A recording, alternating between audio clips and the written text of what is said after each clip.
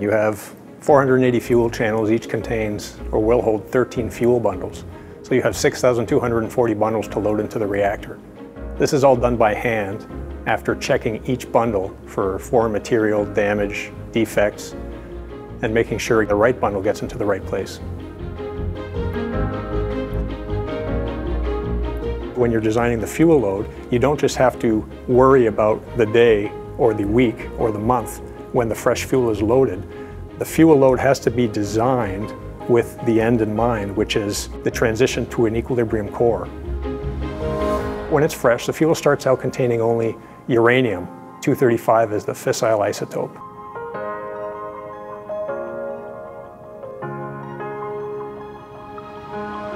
It also contains mostly uranium-238, which is a non-fissile isotope. However, when it absorbs neutrons, that uranium-238 becomes plutonium-239, which is also a fissile isotope. So as the fuel burns up, it actually increases in reactivity. Now every bundle reaches that point at a different time.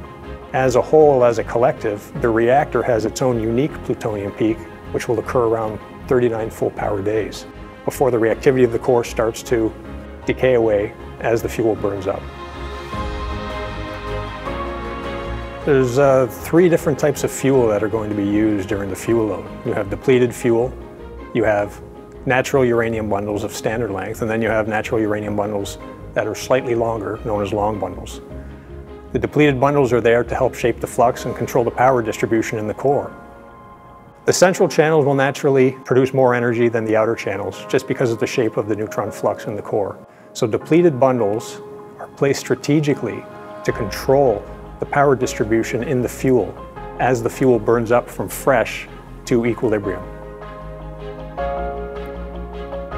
There are 4 lengths of fuel channels in the reactor core. The outermost channels are the longest, and the central channels are the shortest. The reason for this is that in a reactor environment, the pressure tube material creeps with time, so over the 30-year life of the reactor, the fuel channels actually get longer. Now, the closer the channels are to the center of the core, where the flux is the most dense, the faster they creep.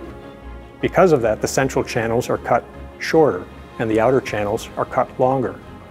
Because we start out with longer channels in the outside of the core, we put long bundles in the outer channels to control the gap between the fuel string and the ends of the channels.